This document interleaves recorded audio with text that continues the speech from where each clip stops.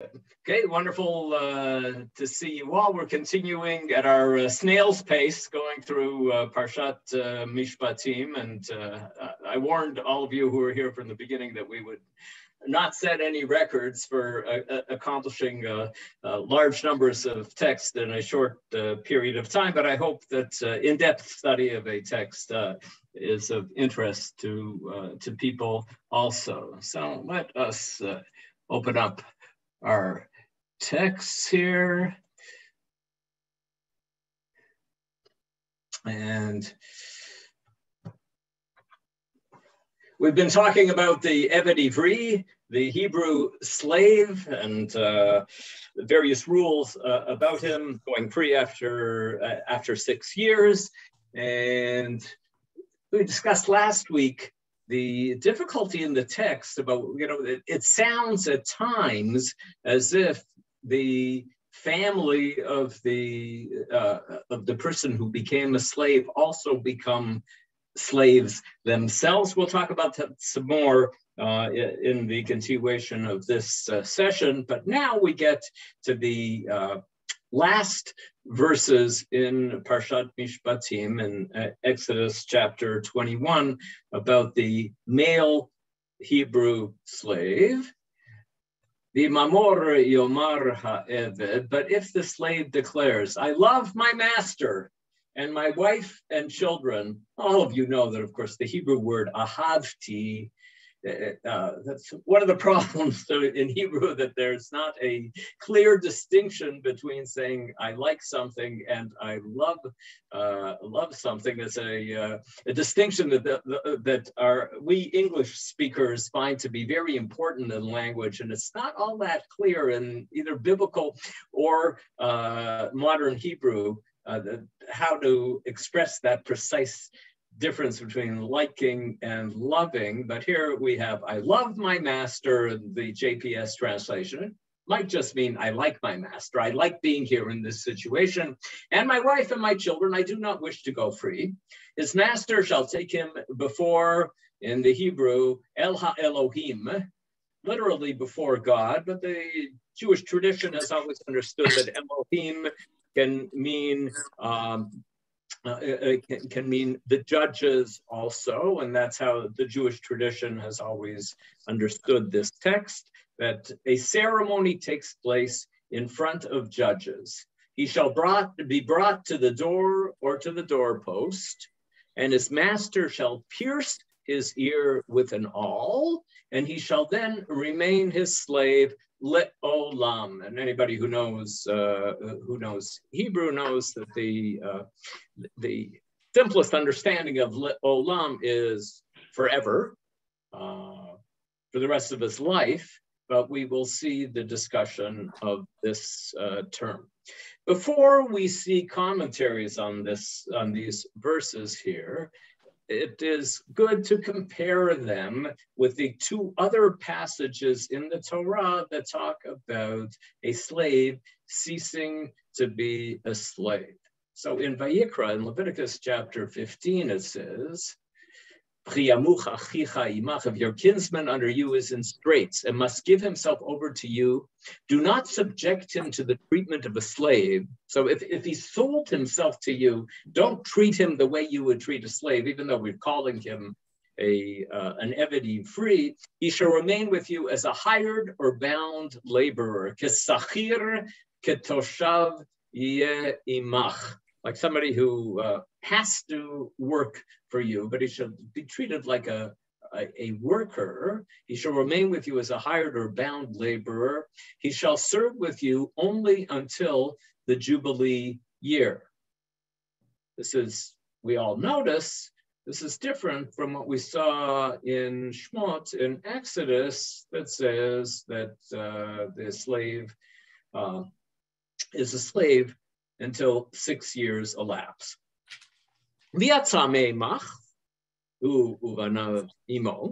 then when the Jubilee year comes along, then the slave and his children, again, the simple meaning of the text seems to imply that when somebody becomes an Eved Ivri, so do the family members of this of this Hebrew slave. Okay, so that's the parallel passage in Vayikra. And now the parallel passage in Devarim that talks about setting free a slave. When you set him free, do not let him go empty-handed. Furnish him out of the flock, threshing floor, and that with which the Lord your God has blessed you. Bear in mind that you were slaves in the land of Egypt. We talked about this already, the connection between our experience as being slaves and these laws about slaves. So when you let this slave go free, you should not send the slave away empty-handed. You give the slave gifts. Bear in mind that you were slaves in the land of Egypt, and the Lord your God redeemed you. And of course, we know the story that when God redeemed us, he also gave us he also gave us gifts. The Egyptians gave us gifts as we left the country. Therefore, I enjoin this commandment upon you today because of that experience that you had of slavery and of going free and of getting gifts when you went free. That's why you are being asked to do the same thing. And the book of Devarim goes on and says, but should he say to you, I do not want to leave you, for he loves you, again, ahivcha, and your household, and is happy with you, you shall take an awl and put it through his ear into the door, and he shall become your slave. The Hebrew here is Eved Olam. So the JPS translates here, your slave in perpetuity. And then the text says, we'll get back to this, maybe not today, maybe just next week, but and you can do and do the same thing with your female slave. So here the text seems to be closer to the pattern that we saw in Exodus, but it does add these various gifts. And there's one detail that's added about the ceremony, about the awl, taking an awl and putting it, if you look back at the text in Exodus, it says, the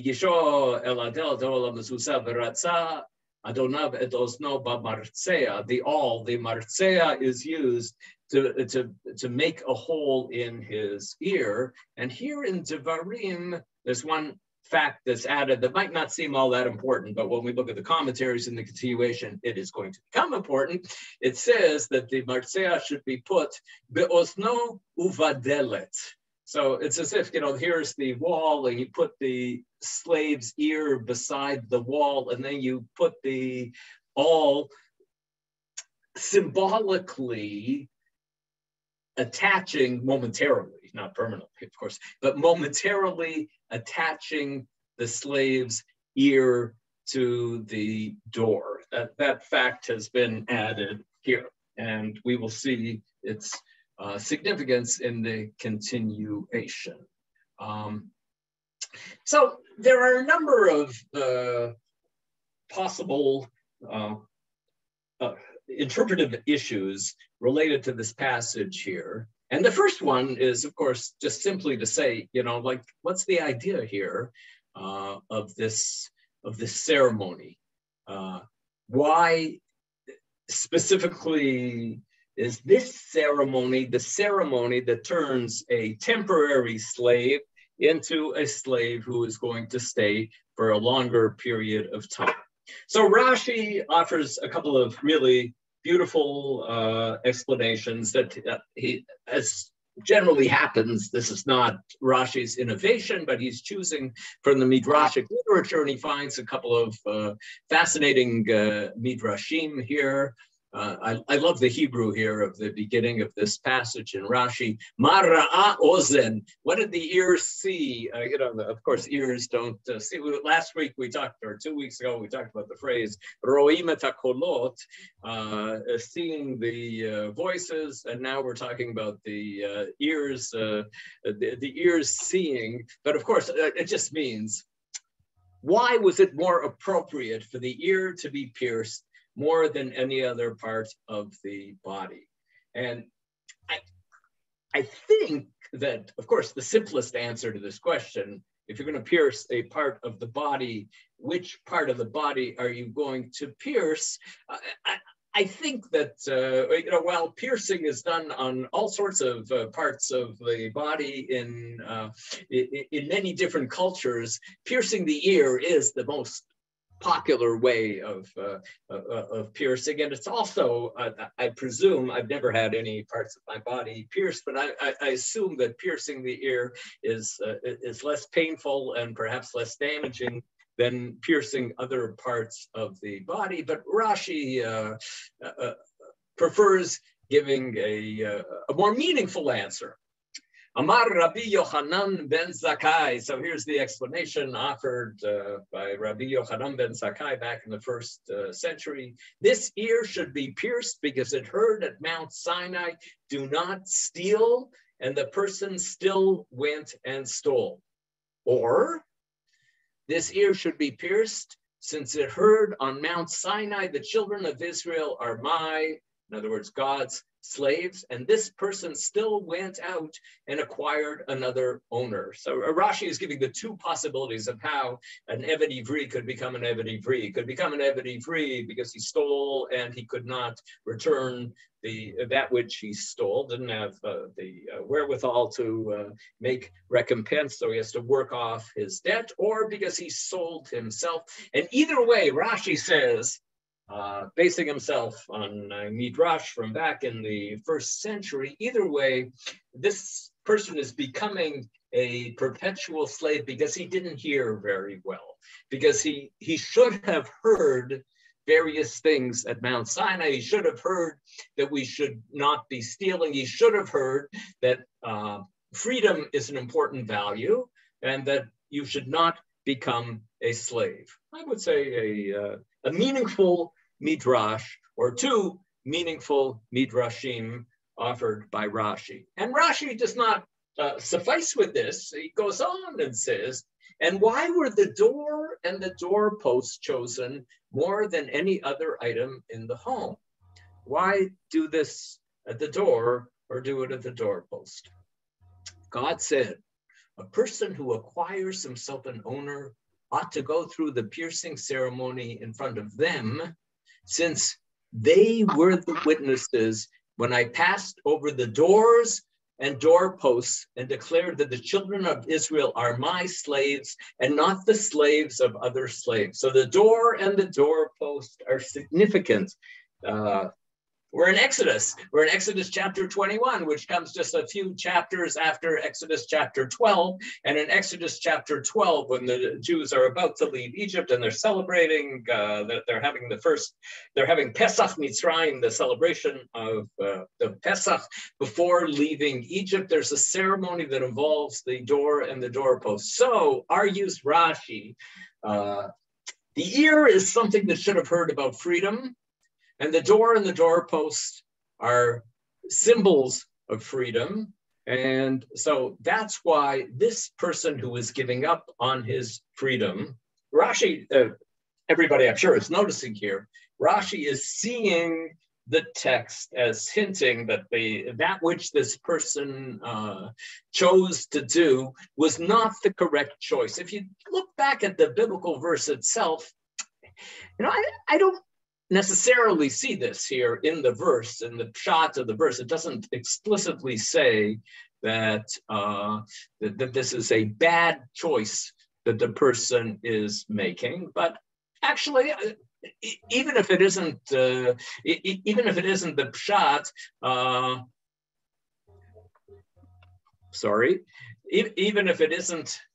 the pshat, I pushed the wrong button and moved many slides forward. Even if it isn't the pshat, it is a beautiful idea that freedom is a strong Jewish value and that nobody should be giving up their freedom so easily. So that's what Rashi says. And then along comes Rashi's grandson, Rashbam, and offers a very different explanation. Why is the ear pierced beside the door?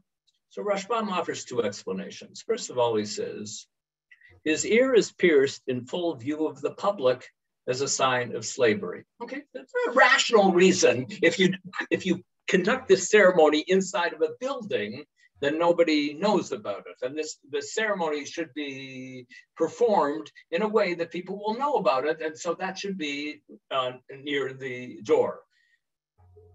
And then he says, the reason the door and the doorpost specifically were chosen for this ceremony is that even in a stone house, the door and the doorpost are made of wood. So it is possible to pierce through his ear and through the door. I don't know what your reaction is when you see a comment like this of Rashbam. I'm sure that many of you know that I'm a big fan of Rashbam's Torah commentary, but there's something pretty deflating about this explanation, something very prosaic about this explanation. Rashbam says, houses are made out of stone. It said there in Devarim that you're supposed to take the awl and you're supposed to put the awl through his ear, attaching his ear to the house. But natata be'ozno uvadelet. If it said benatata be'ozno ubabayit, well, you can't get a martzea, you can't get an awl to penetrate into the stone of the house, and that's why it says to do it at the door. I hope Rashbam will forgive me for saying this, but I think Rashbam sounds a little bit like a professor in the university when he offers an explanation like this. It's like he's saying, oh, in those days, all the houses were made out of stone. And so if you wish to have a ceremony attaching the ear of the slave to the house, you have to do it at the door, which is made out of wood, or the doorpost that's made out of wood, but you can't do it at the house. Does Rashbam not know the beautiful midrash that Rashi quoted? Of course he knows this. It was his grandson that everybody knew Rashi's commentary. He studied this, I'm sure, from the time that he was a little kid. He knew this explanation, and as he often does, he purposely offers what I would call a deflating and prosaic explanation of the text, that there's a simpler reading. It's as if he might be saying here, you know, this is well and good what Rashi is reading into the text, but this isn't the pshat. That Rashi is expressing a beautiful idea here, but on the simple level of understanding what's going on here, the door and the doorposts were chosen because they were made out of wood. Okay, so that's the first kind of surprising explanation that Rashbam gives here about the text. Yes. So someone, Annie asks, how do you detach the ear from the door after the ceremony? Presumably you just pull the awl out. The awl temporarily goes through the ear and into the door, and then you pull the awl out. I hope you don't hurt the slave too much by doing that, but I assume that's what happens. So that's the first surprising aspect of Rashbam's commentary on this verse. The next surprising aspect of Rashbam's commentary on this verse is Rashi says, Va'avado la'olam. Rashi says, this means until the Jubilee. Now, of course, the word la'olam, the simple meaning of the word la'olam is forever. But Rashi says this means until the Jubilee year. Why does Rashi say this? Because Rashi does not want there to be a contradiction between what it says here in Shmot and what it said in Vayikra. In Vayikra, it said that the slave goes free at the Jubilee year. So Rashi harmonizes by saying that le'olam means until the Jubilee year. There's some noise in somebody's. If people could mute themselves, or Shira, if you could try muting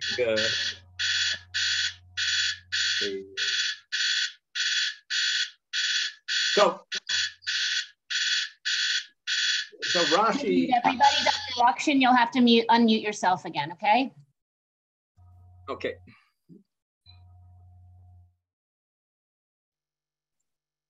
Thank you. Can you hear me now? Good. Okay. So Rashi, understandably, abandons the simple understanding of the word la'olam in order not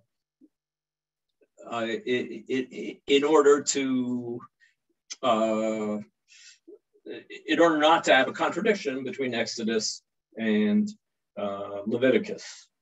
Rashbam just writes, La'olam, Lafi Hakshat, Kol Yamei Chayav, Kamo shene'emar b'Shmuel, v'yashav sham le'olam. In the book of Samuel, it says when Hannah says that she's willing to dedicate her son to God, and when she says I'll bring him to the temple, v'yashav sham ad olam, we understand that as meaning he must remain there for good.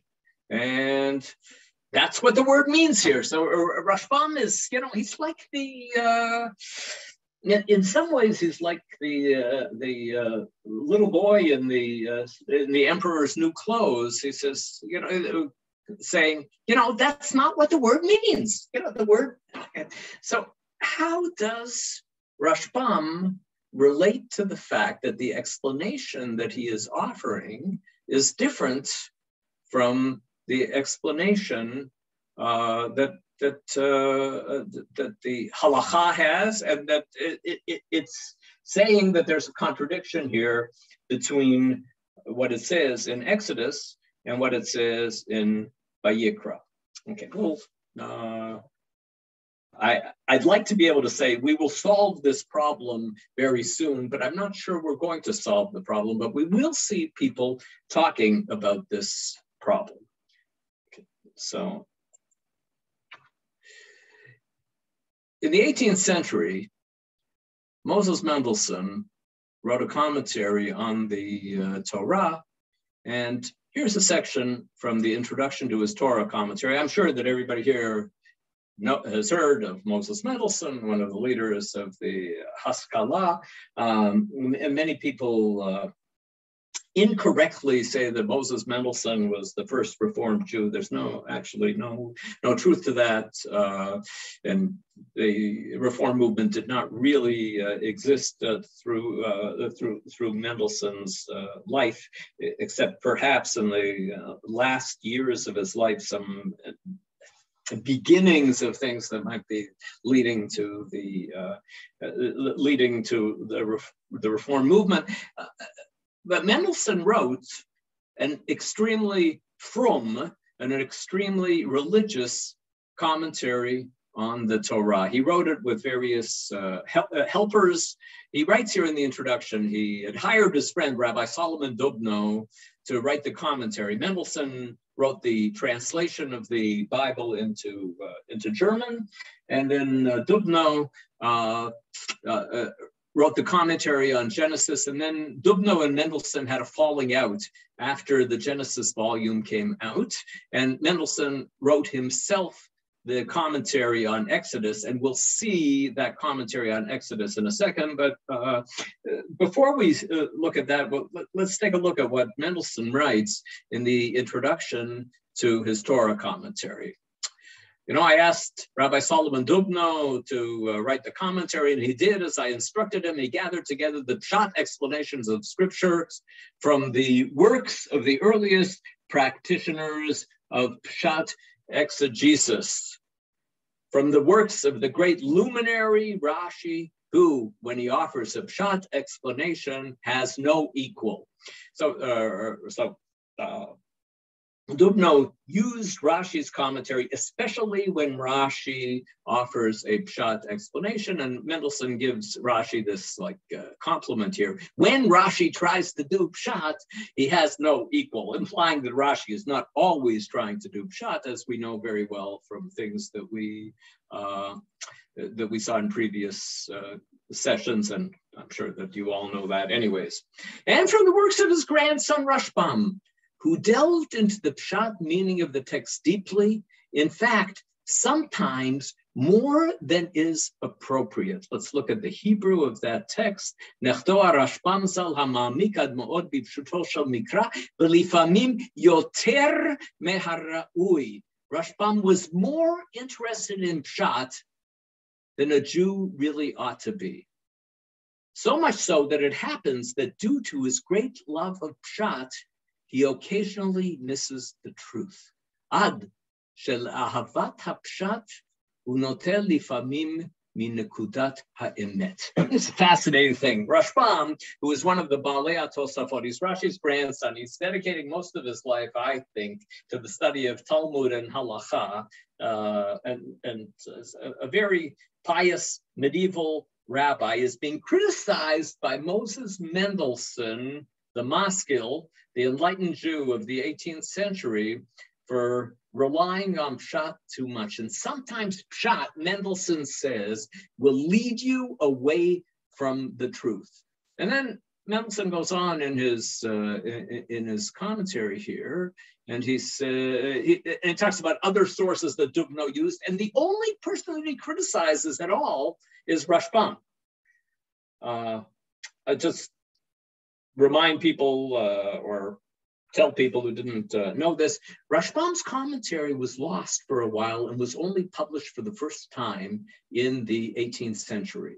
And in Enlightenment circles, when it was published, it made a big splash. And people were all excited about this. And Moses Mendelssohn himself was pretty excited about the publication of Rashbam's commentary on the Torah, but he had his problems with Rashbam's commentary on the Torah, as he will explain.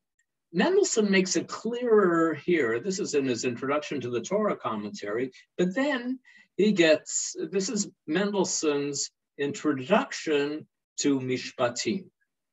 So before his commentary on our Parsha, in Exodus 21, Mendelssohn has a long introduction.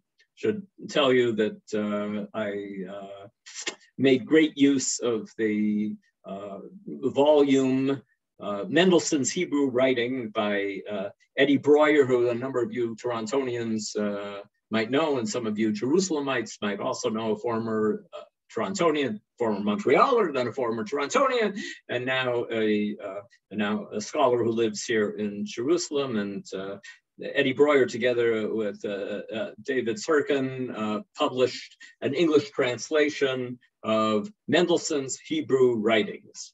And I based what I have here on their translation. Rashbam began his commentary on this profound and wide-reaching chapter by writing, "Let those who love wisdom know and understand that my purpose, as I explained in Genesis, is not to offer halachic interpretations, even though such interpretations are the most essential ones. And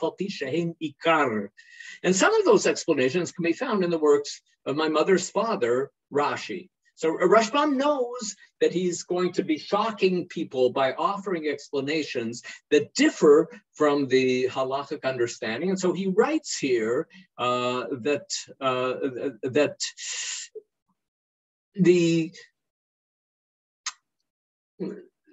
he apologizes ahead of time. This is not going to be a halachic commentary. And he goes on and says This is still Mendelssohn quoting Rashbam. But my purpose is to explain the plain meaning of scripture.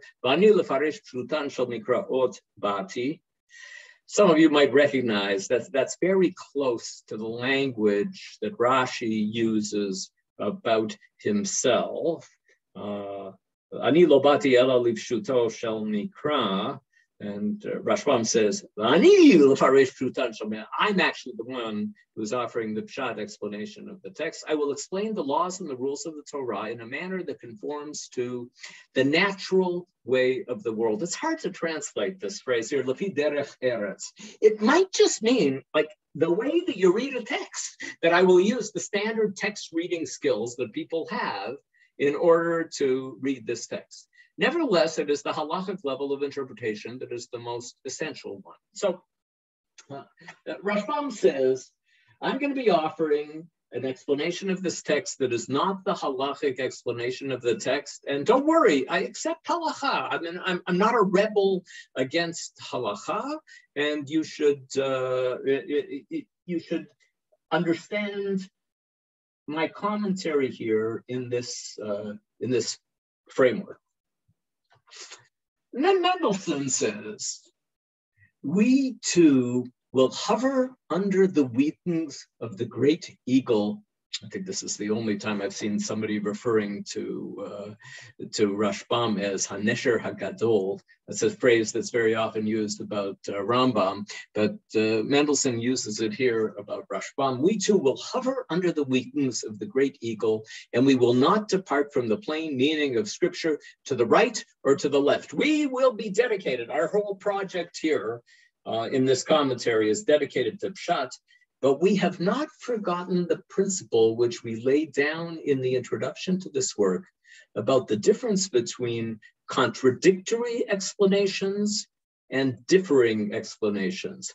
Al davar hahevdel ben hasoter lamitchalef. He will explain. It is acceptable for the pshat to differ from the traditions of the rabbis, but it cannot contradict the rabbis in halakha or law. It is still possible for differing explanations to both be true. You can have two explanations of the same text, and they could both be true. They don't, lo tochlu al hadam, do not eat on the blood, could be a reference to some kind of magical ceremony, and it could be a reference to eating blood, and both of those could be true. Both of them could be. We believe, Judaism believes in a multivalent text, and a text that has more than one understanding. And so you can have two explanations that differ from each other. You have a verse that says,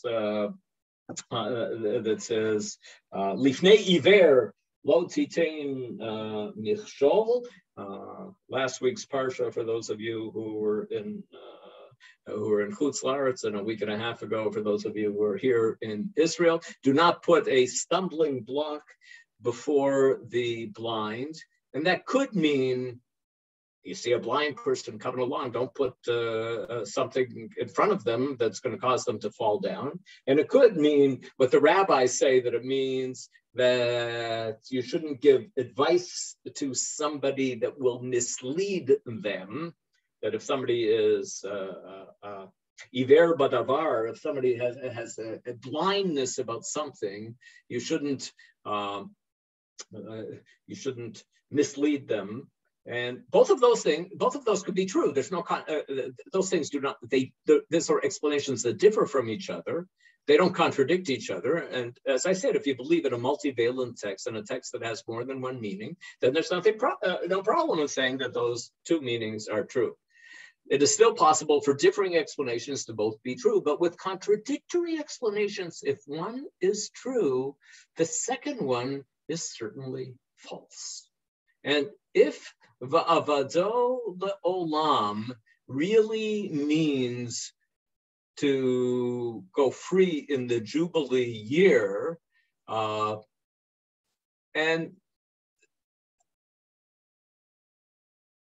And Rashbam says that it means he stays a slave forever. Well, they can't both be true. Either he goes free in the Jubilee year, or he stays a slave forever. And so that's the problem that Mendelssohn has with Rashbam.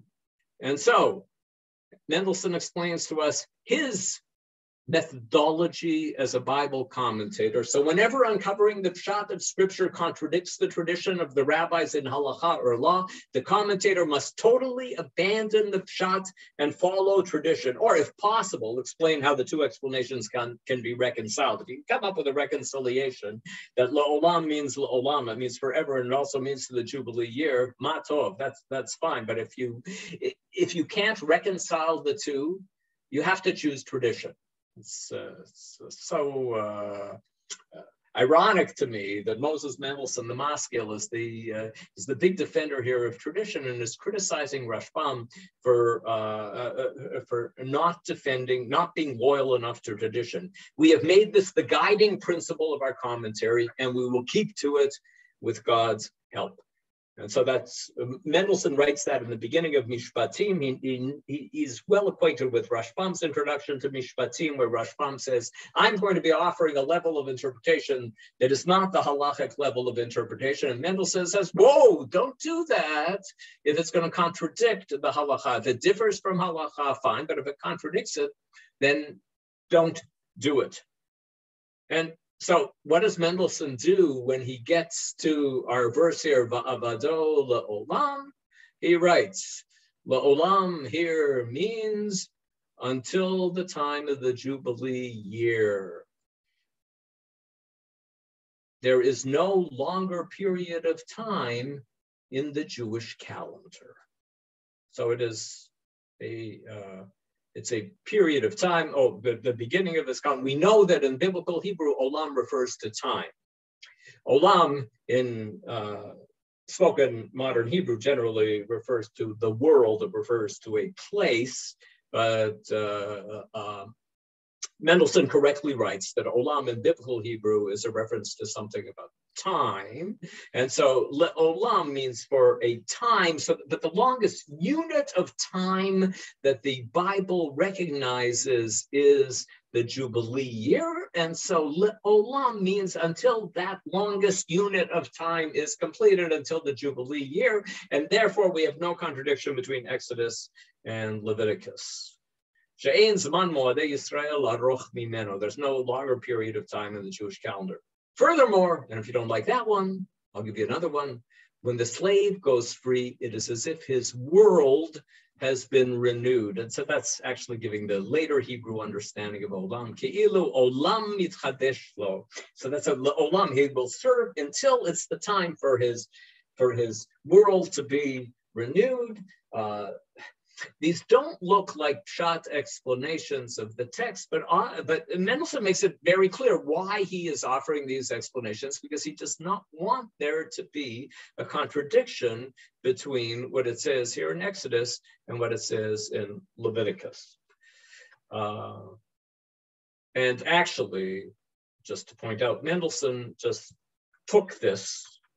As he says that he's going to do this, that he's going to collect from the works of the pshat commentators, and it's from Ibn Ezra. Ibn Ezra was the first one who made this attempted reconciliation. Ibn Ezra was a big one at reconciling and not having there be a contradiction between the pshat level of interpretation and the halachic level of interpretation. So Ibn Ezra, seeing here that the halacha says that a slave goes free in the Jubilee year, and that Vayikra says, and Leviticus says that a slave goes free in the Jubilee year, Ibn Ezra offered that harmonization that we just saw in Mendelssohn. We know that the Hebrew word lo-olam refers to time, but lo-olam likewise means he will serve him until the year of the Jubilee, for there's no season of Israel that's longer than it. Going free is comparable to a renewal of the world. It is also possible that its meaning is that he should be as he was in former times. Sheyashuv lizmano harishon sheyeh chofshi. Mendelssohn, I guess, didn't like that last suggestion made by Ibn Ezra, and he quotes only the first explanations offered by Ibn Ezra. How did Rashbam deal with the contradiction? We don't know. This is the big riddle about Rashbam's commentary on the Torah that I've been thinking about for 40 years now, and I don't really have a solution. Somebody suggested in the chat a few weeks ago that these days we recognize the possibility that a text might have more than one level of meaning, and those levels of meaning might contradict each other. It might not be the same as each other. They might be irreconcilable with each other. Perhaps a postmodern approach to the interpretation of texts can tolerate something like this. Could Rashbam have had this kind of postmodern understanding of how to offer interpretations of a text that contradict each other? Maybe, but I don't know.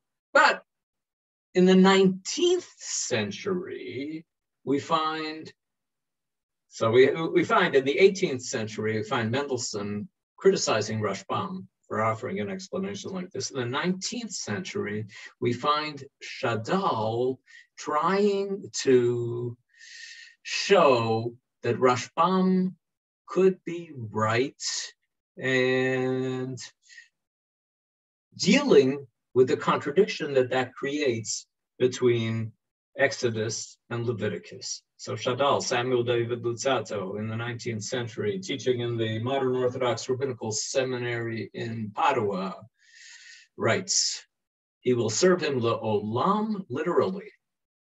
But afterward, the law of the Jubilee was promulgated and partly canceled out what was said before. This is really a fascinating theory of Shadal's, but when you think about it, it might sound radical to you at first thought, but let's think about it a little bit and discuss just how radical it is. So Shadal is saying that this is the first law code that we are reading right after the Exodus from Egypt, and that there was a process of revelation that went on during all of the years that the Israelites were in the desert. And the laws of the Jubilee year were given later on. They are mentioned later on in the Bible. And here at this point in Exodus, the text says that a slave who doesn't want to go free after 6 years can become a slave forever, le'olam. And then a new law was promulgated later on about the Jubilee, which partly canceled out what was said before. Just a week or two ago, I read in Draft an article by another scholar who was discussing the question of how did people understand what it meant to say that Moses wrote the Torah. And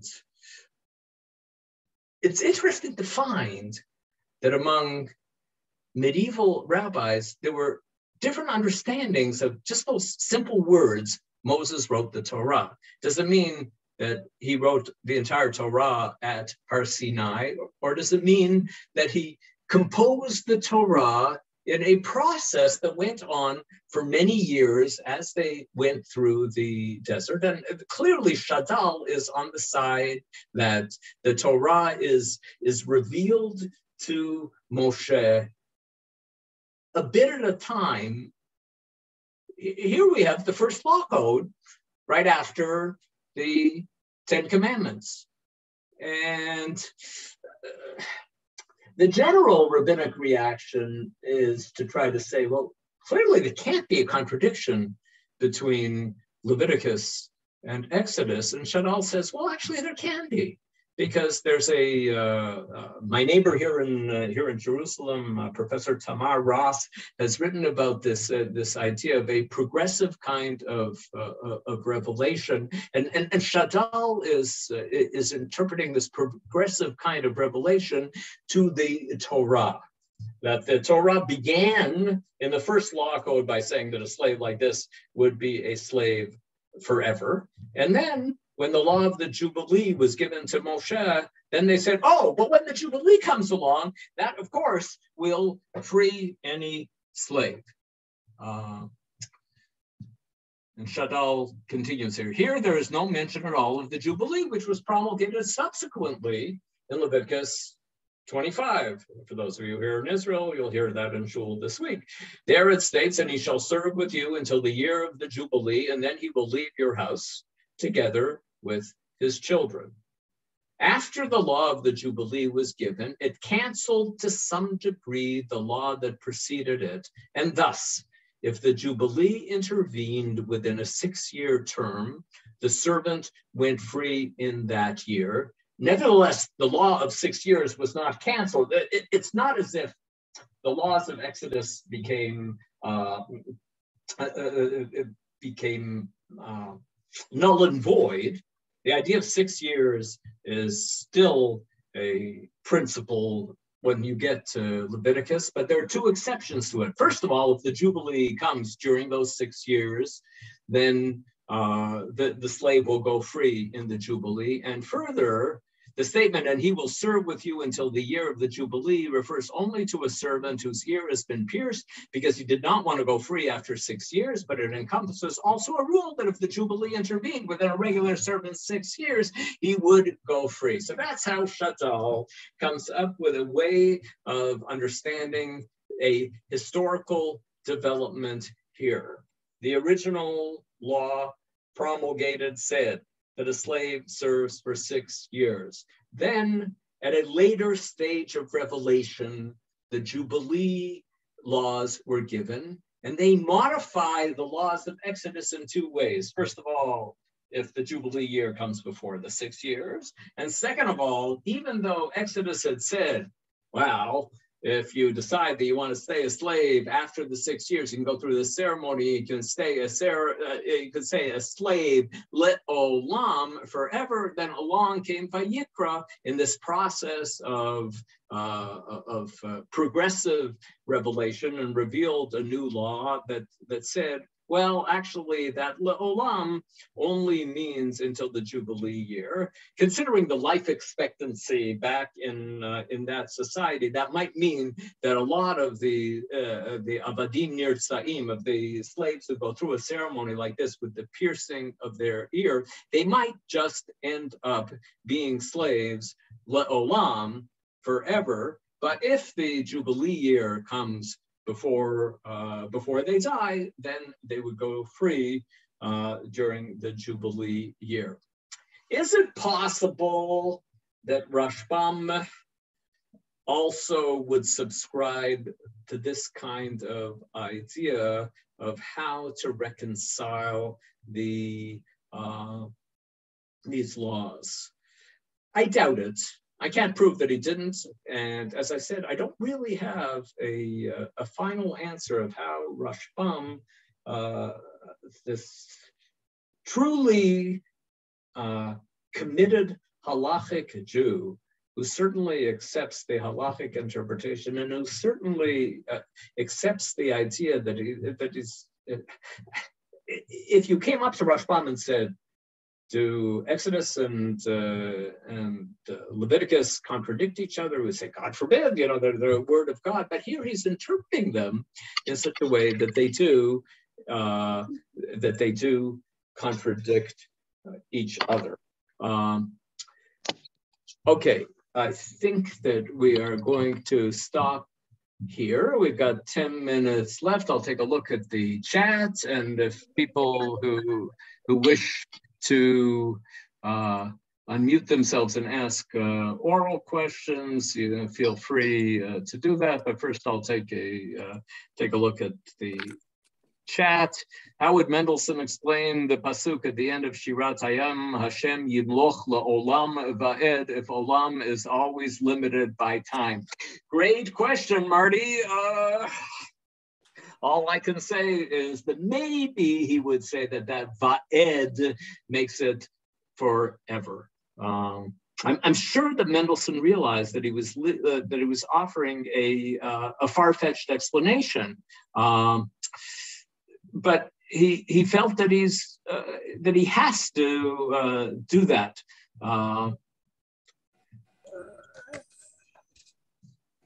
Yes. Gershon says, perhaps I should say that Mendelssohn had problems with the way Maskilim justified their extrapolations by mistakenly claiming that they followed the methodology of Rashbam.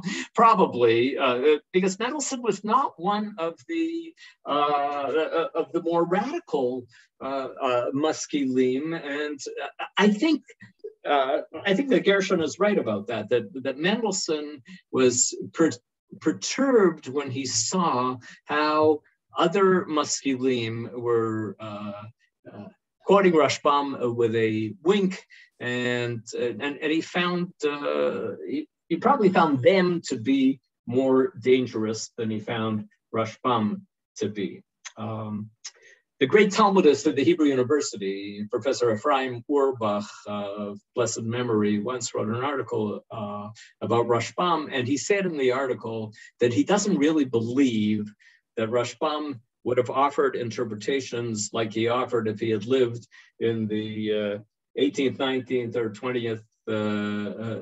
20th centuries. Yes. Marty? Yes. What was the relationship between Rashbam and Rashi? It almost seems like he wants to up his grandfather one. It does seem to be this kind of love-hate relationship. There are so many passages in which Rashbam writes complimentary things about Rashi, and he's also very dependent on Rashi.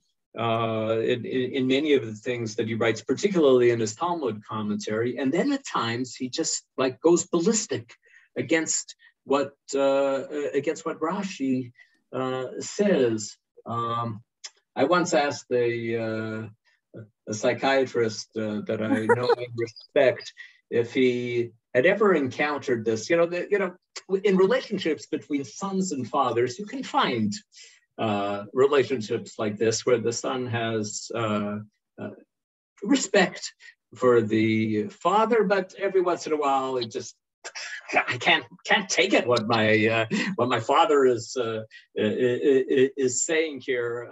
I asked the psychiatrist, whom I know and respect, whether he had ever seen a relationship like that between a grandson and a grandfather, and he said no.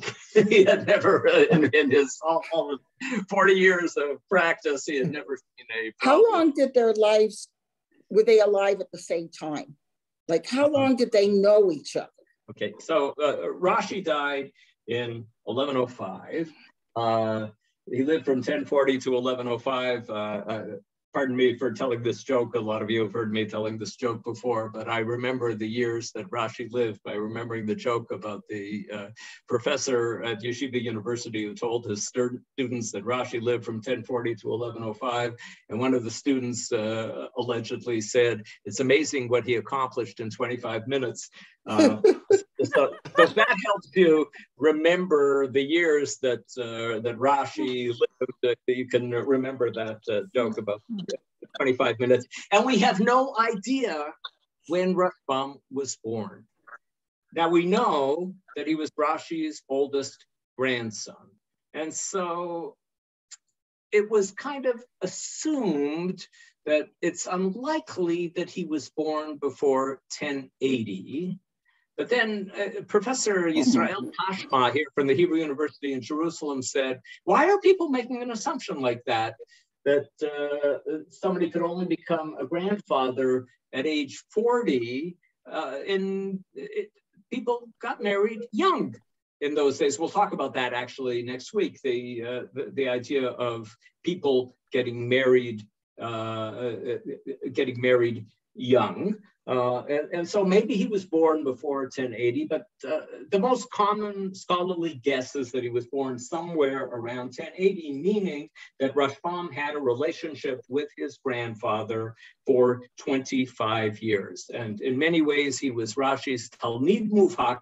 He was his leading student.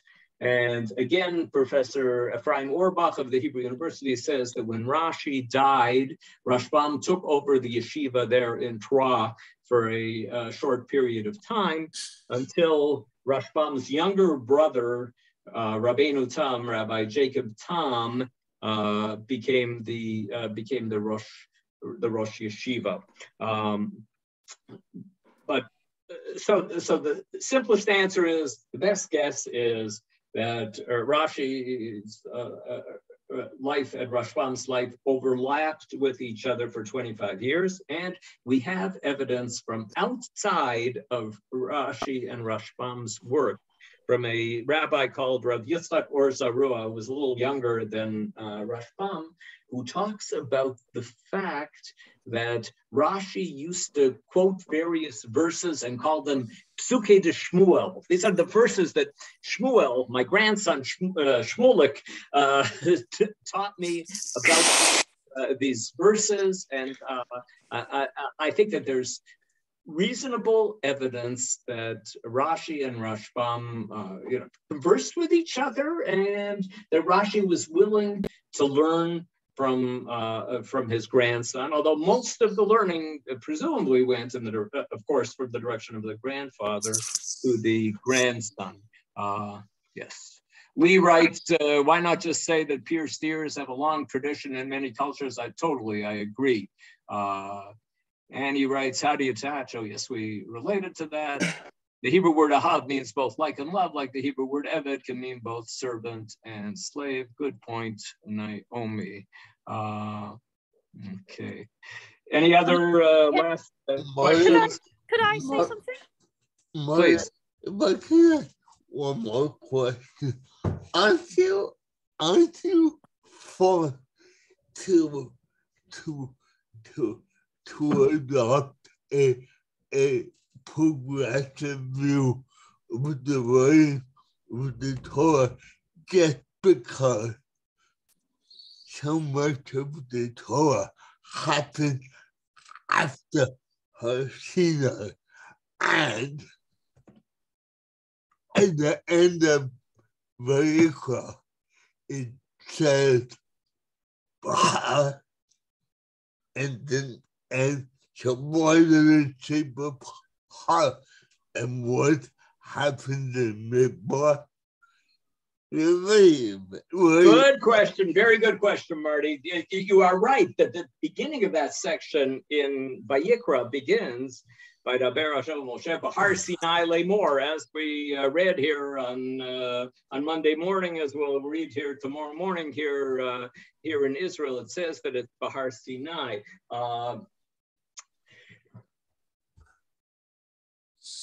I guess that you can say that, they stayed there for a while, and the question is whether the text is trying to suggest that Moshe got the entire Torah at Har Sinai in one sitting, or it could be that it was Shadal prefers the idea of saying that it was a process. There was one other person who wanted to ask a question, a woman's voice. I couldn't tell who it was. I could just interject one thing. This is Isser speaking from New York. Hello, just to elaborate on the Bahar, I just took a look in the Stone Chumash at the beginning of Parashat Bahar, just one short, very short paragraph. On Bahar Sinai, he says, what is the connection between Shemitah and Mount Sinai? This reference teaches that not only the broad outlines, but the details of all the commandments that were given at Sinai, as were those of Shemitah, even the commandments that the Torah recorded many years after the revelation at Sinai. The otherwise superfluous Bahar Sinai is meant to indicate that all the commandments are of Sinaitic origin as well. So it's very hard to adopt Shadal's approach if you accept this. This If you accept this, yes, that is right. And it's not clear, that is Rashi's approach. And that's from the Sifra. Yes, yes, Rashi from the Midrash is saying this. However, there are other traditions in the rabbinic literature about the Torah being given Megillot, section by section, and that the general principles were given at Har Sinai, and then the details were given in the following years. And presumably Shadal would be more comfortable with that approach. But you're right, this approach that is the one that became famous through Rashi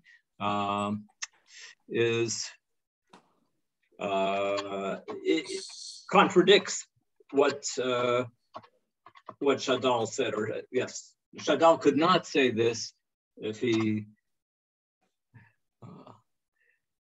accepted what Rashi said. Okay, I see a lawyer has said that she will use what she learned today for a presentation in court regarding contradictory evidence. Great, I'm glad that you find usefulness of this in another setting. Okay, I'll see you all next week. Wonderful learning with you all, and have a good